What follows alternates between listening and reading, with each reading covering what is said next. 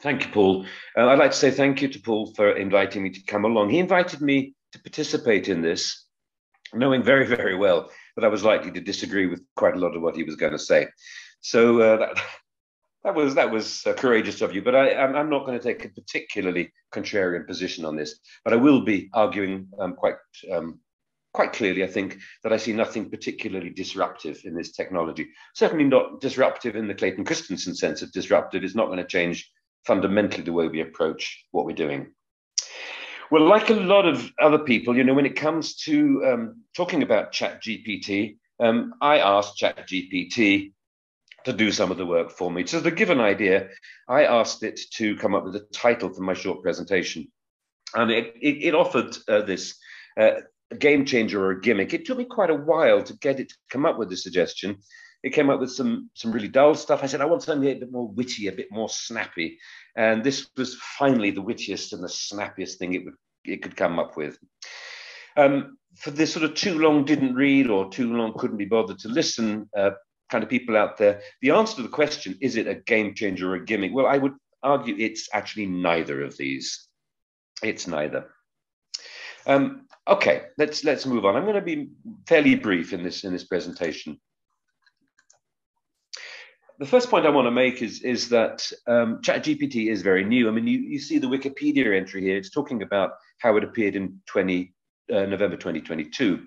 Now, there have been other similar models out there. I've been playing around with one called, I forget what it's called now, Neuroflex or something of that kind. Now, that's maybe a drug for quite some time. But this one is different because it's free, or it's free for the moment.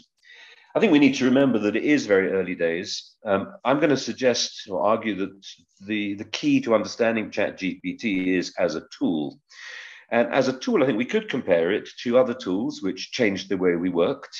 Tools like Google, which suddenly made life very different, certainly for anyone involved in the production of materials. Tools like YouTube, even tools like Word, but also tools that you get on a standard smartphone, things like voice recorder or camera. And it's taken really quite a long time for people to come up with a really rich variety of the sorts of things that we can do in language teaching which use these tools. So I think it's reasonable to assume that as time goes by, and assuming that we still have access to a piece of software like ChatGPT for free, that people will be coming up with more interesting stuff. The main bulk of what I'm going to say is I'm going to simply describe a number of activities which I have come across in various sources online which are using ChatGPT. These are activities which I like. I'm going to simply describe them and then make some sort of commentary on these activities as I go. These activities, as I say, are drawn from the work of other people. I've put together a Word document. Paul, what did we decide in the end with this? We're going to make this available? Yes, we'll be sharing some resources at the Tiltal homepage and the Tiltal Facebook group after the forum is finished. Yeah. Okay, lovely. So this will be accessible afterwards, and it's linking to what I think is some of the best stuff out there. Some names I'll mention now: a guy called Sam Gravel, American working in Germany, and Svetlana Kandibovic. I'm not sure about your pronunciation, Svetlana, because I know you're here, who's also doing some interesting work. So I'm going to be linking to that. So here are the ideas that I'd like to describe, and I've categorized them really quite simply. I'm starting with texts as vehicles of information. And I'm starting with texts as vehicles of information, to use that terminology, because in many ways, it would seem that that is what most people are doing with ChatGPT at the moment. They're using it to generate texts for people to read. But I've also started with it because there are still plenty of people who would argue that in terms of language acquisition, the single most significant factor in learning a language is having extensive and multiple opportunities to interact with comprehensible text of one kind or another. So this whole business of providing access to comprehensible text is something which people have picked up on very fast with ChatGPT. At the moment, the interface is just text, but it is a relatively trivial matter to convert that text into spoken language, and it is a relatively trivial matter to convert any your spoken input into a textual format that ChatGPT can process. It's not difficult to do. And it is likely before long that there will be a spoken interface. So at the moment, then it's reading, but that is unlikely to continue for very long. At the same time, the people at OpenAI are talking about the possibility not just of generating written text, but video text in the near future. The technology is there, it's extremely complex and extremely expensive, but we could imagine a situation where rather than asking a question of ChatGPT, it would actually produce an animated an animated video response. Perhaps it could even produce a 20-minute webinar slot of this kind. Why not? Either using kind of quite sophisticated technology to make it look as though I'm speaking, or having some sort of avatar representing my face. So those are the ways that people are using it most at the moment, and the way it's likely to go. And I think this is significant, but there is one very big caveat. AI is also being used to generate music, and it's also being used to generate art, and it's being used already to generate video of various kinds. One of the things, though, that we know about this is that however immediately interesting AI-generated image is, when you know that it's been generated by AI, you begin to lose your interest. And the same is true with music.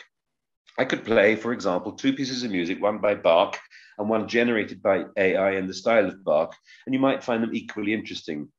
But one of the things that has been established quite clearly in terms of psychology is when we know that something is artificial intelligence, we lose interest in it. And this kind of provides a big challenge for AI-generated text of whatever kind. It becomes more interesting if we are unethical and lie about it and pretend it's been written by somebody else. And there might be an argument for being to lie about it in order to push the motivation levels, because if we're honest, the motivation levels are likely to drop off or disappear. So those are my kind of reservations about that. But here are a couple of ideas that I've come across, which I rather liked. I'm describing them as exemplars rather than copy exactly as they are. The first one, and I say it's linked, the link is on the handout, is from somebody called Andrew Heft. And he input the following prompt. I'm trying to improve my understanding of the Arab-Israeli conflict. Develop a creative choose-your-own-adventure story and keep asking me to choose an option before moving on to the next part of the story.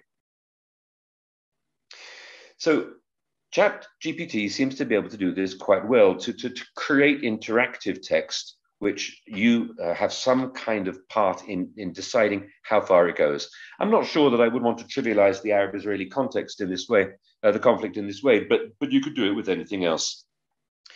So I really, really like the idea. I've not had a chance to try it out yet, but this idea of interactive stories seems to me a good one. Of course, these things exist. Maze stories, they've been around for quite a long time, but writing them takes forever. And then programming them, it takes a while if you're doing it online too. This kind of thing is a fairly immersive activity. It's going to work best with fiction. It's not going to work terribly well with factual information. It's going to work better, presumably, with younger learners than with older learners. But it is a kind of fun thing to do. It lends itself well to classroom work, since if different students are following different paths through the individualized stories, it creates immediately a kind of jigsaw situation where they can then compare what they've discovered afterwards, share your story, and they'll all have different patterns.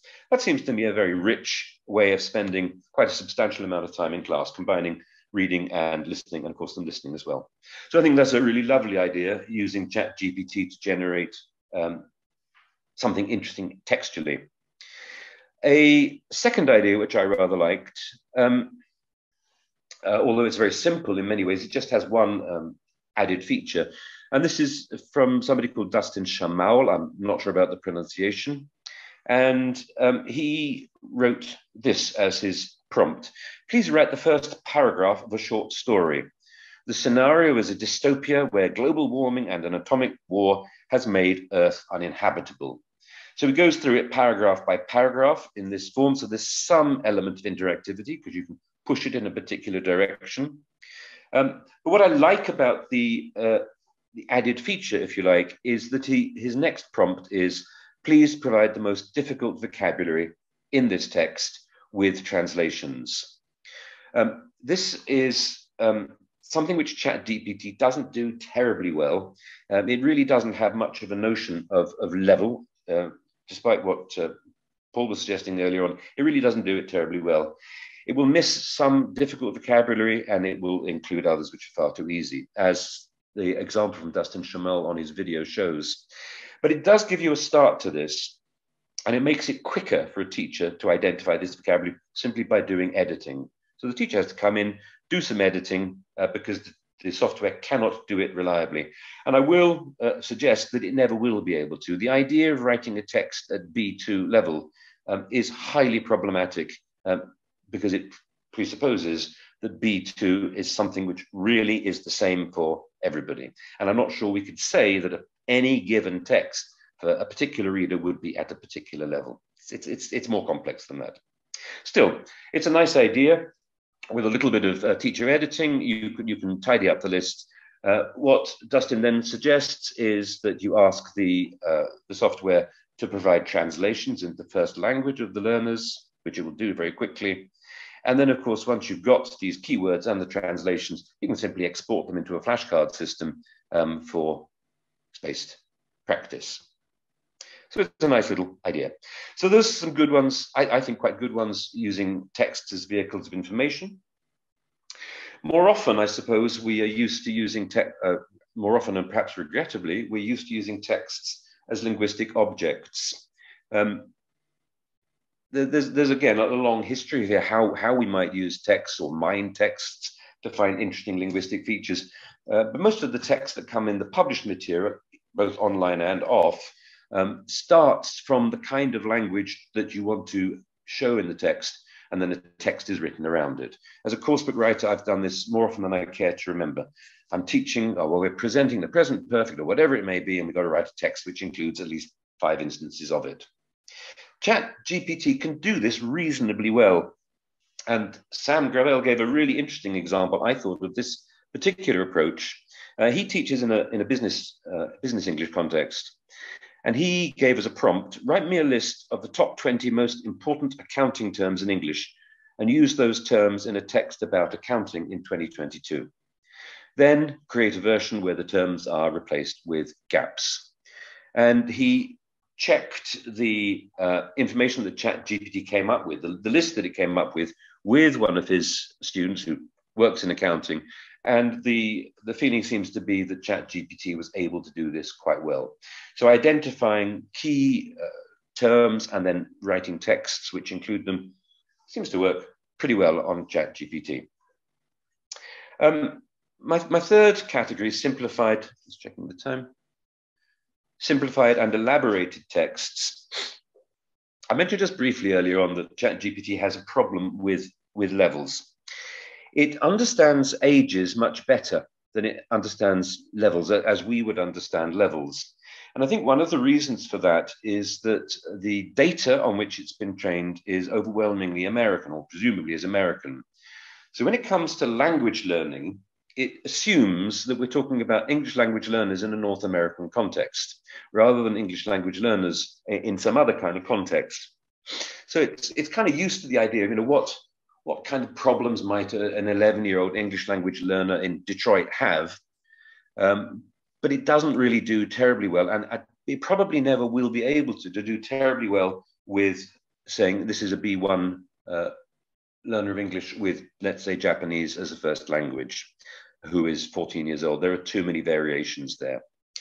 So it can simplify texts. And you see in the example that Paul gave, where you ask it to write in the style of, that it can copy styles quite well, but it's a fairly crude approximation of styles. And when it comes to levels, it doesn't do it brilliantly. So you can ask it to produce simplified text, sort of text that you input, but you'd have to check, and you'd spend probably almost as much time checking it as you would rewriting it or editing it yourself. I think a more interesting potential here is elaborated texts, where you start off with a fairly simple text and ask it to produce a more elaborate version, i.e. making it more challenging. And this it does rather better. So the use of elaborated texts in terms of extending learners' range, complexity, is quite rich in potential. Parallel texts as my next category, I've kind of lumped together. First of all, translations. The technology behind ChatGPT for translating is good. I've been looking at it in French and German, and as far as I can see, it's comparable with the best online translation tools out there. These translation tools are moving along fast. DeepL is introducing a new kind of editing service for some languages. Things are getting better very, very fast. So if you want to use translation in some way, and I can't even begin to give examples because there's so many, but let's say you're going to do some kind of text based on some sort of activity, based on an English text with a translation into the learner's language, then ChatGPT is wonderful at producing that. The other interesting area is narrow reading. This is the idea that learners will benefit from reading quite a few texts on the same topic. They will benefit primarily in terms of lexical development because they are likely to come across similar kind of lexical patterns and lexical categories in these texts. So this is called narrow reading, reading the same kind of, same sort of text, reading different texts on the same sort of topic. An example of this might be from the real world. Let's say taking a particular topic in the news and then reading about it from 3 different news sources. It's an activity which I rate very highly. Students are not always all that positive about doing it, but it's something which I think they will benefit from. Here's an example of how Sam Gravel has done it, which I really liked, although I wouldn't use this particular example, but I think it's a rich and imaginative idea. He put into the prompt, write 3 book reviews for Stephen King's Dreamcatcher. 1 review should be positive, 1 negative, and 1 neutral. That was the first prompt. Now, list vocabulary and collocations for describing stories from the reviews above. And the program generated this list of collocations, which was a good list, a fairly reliable list. You need to quickly edit it. He then quickly edited the text, taking out things which he didn't think were relevant, and then showed the learners this list of collocations from the texts. He showed them these collocations, and they had to decide as a task whether they thought this collocation came from a positive, a negative, or a neutral review, which is quite a nice way into it. And he did that before they actually read the texts themselves. So a nice kind of structured approach to the reading with a strong lexical focus. So another way of using parallel texts. Explanations and language practice exercises, I don't want to talk about at all. My view is we have far too much of this stuff online already. We don't need AI to generate any more of this crap. Thank you very much. Next, and my last category, feedback on learner language. Now, a lot of people have been talking about the use of ChatGPT for getting feedback. It's okay-ish. It seems to be better at commenting on organization of writing and ideas than it is on language accuracy, because as with all of the other software that's out there, identifying errors is extremely hard. Identifying what is an error and what is a legitimate variation is harder still, because there must be some kind of norm that it measures it against. So if you want to promote in your particular context elements of translanguaging, well, then ChatGPT is completely lost. So it's kind of okay-ish, but it's simply not reliable. And it's much like other forms of automatic writing evaluation. Things like the Write and Improve program, for example, it can get up to about 90% accuracy, but it will identify things which it thinks are wrong, which are not wrong. And it will identify things, it will not identify things which are wrong. So since it's not entirely reliable, there is a danger with using it in this form, and I would recommend not to do so.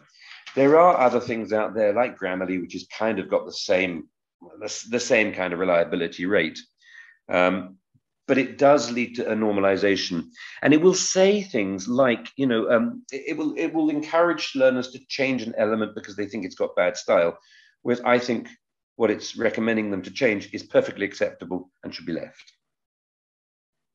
So I wouldn't use it for that. Some lessons that I draw from this. All of this stuff can help teachers be very productive in the way that they design and plan lessons, in the same way that using Google, Word, YouTube, and so on, voice recorders can help us to be productive. But all of it requires quite substantial editing because you can't trust it for a minute. And there's no reason to suspect that we will ever be able to trust it enough. The ideas that I've given, I think, and I chose them because I thought they were making good use of the technology.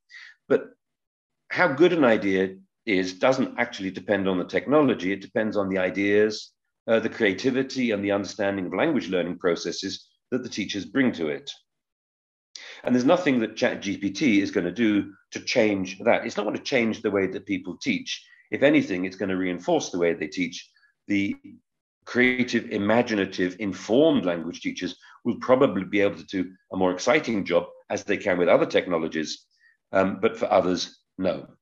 The key thing to remember too is all of this requires quite a bit of time. So I see lots of productive potential, but I can't really see anything that's destructive or disruptive. The last topic I want to turn to is learning rather than teaching, self-directed learning. And I think we should be quite quick about this. This is an example again from Dustin Schamal, where he suggests that learners could use ChatGPT as a conversation partner. You'd need to build in text-to-speech and speech-to-text software with this. There is a lot of talk about ChatGPT becoming a chatbot. There is a lot of talk about ChatGPT and OpenAI developing general artificial intelligence. But they're not there yet, and there are reasons to suspect that they may not ever get there. This is a narrow model of intelligence designed to do relatively narrow tasks. In order for learners to learn autonomously with a chatbot, they have to have general intelligence, because in the end, it's not very motivating to talk to a machine. There are other issues too. We don't yet have any kind of chatbot which can generate intelligent, non-domain specific conversation. And it may be that we will never really quite get there, although we might get to a good approximation of it. We don't have anything which is reliable in terms of speech recognition and generation. All of these programs are trained on particular speech models. And as soon as somebody comes from a different speech community, the software has problems recognizing it. And that's unlikely to change because it would require masses more training data than is ever likely to be invested in. We have an issue with error detection and the feedback on errors. But the biggest issues are probably that even if AI could do all of these things, could it solve the question of learners' self-regulation? And there's no reason to suspect that it could. We have a huge amount of technology out there which learners can use. And even when learners know what they should be doing, they tend not to do it. They don't know how to self-regulate themselves without help, and they don't know how to motivate themselves. So it's not really going to resolve the self-regulation and motivation problems. Final thought, if we did have general intelligence, artificial general intelligence, which could answer all of these challenges, who would need to learn English anyway? So my conclusion then is simply that, is it productive? Yes, it could be quite productive in both good and bad ways. Will it disrupt the way we go about teaching? No, almost certainly not. Will it destroy anything? I suspect not. Thank you, and apologize if I overrun. I'll stop my screen share.